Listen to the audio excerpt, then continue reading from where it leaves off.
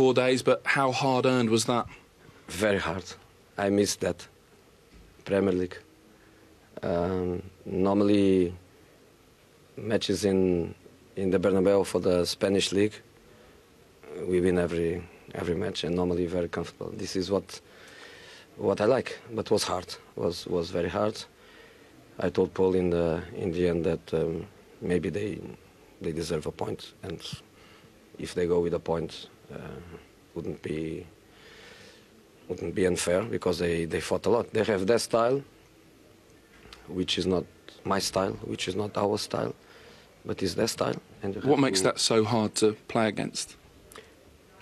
You know, they have a special player with special qualities in Benteke. They don't play from the back.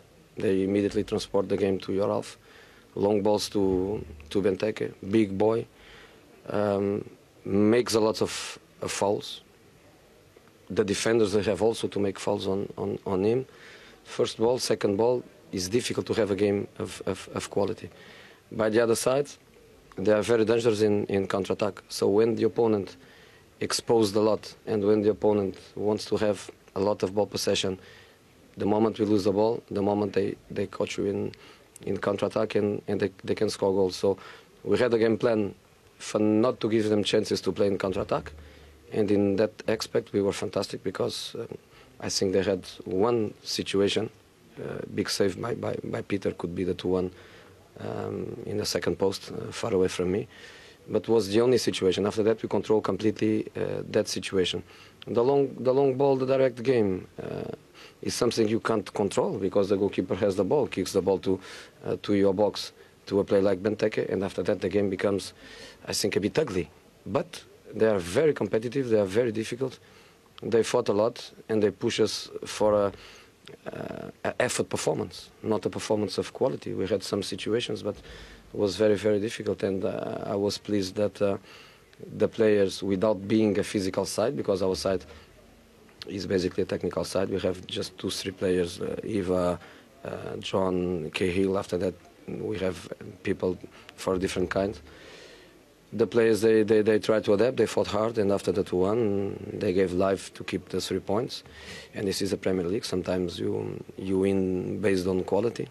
Sometimes you have to win based on game plan and based on effort by the players. So I'm so happy with the boys. And finally, they have 1 day off tomorrow, after 3 consecutive weeks without a day off, in between United States and national team and these two matches. So I'm happy that tomorrow they have a very deserved day off. There was a clash between Branislav Ivanovic and Benteke. Within seconds, Ivanovic made it 2-1. Yeah. I have a feeling Villa will point to that. What did you make of the incident? I make that, as I was saying before, Benteke makes a lot of foul, and the opponent that plays directly against him has to make also a lot of fouls. Paul reminded me when I was his age, because in this moment I complain with some decisions.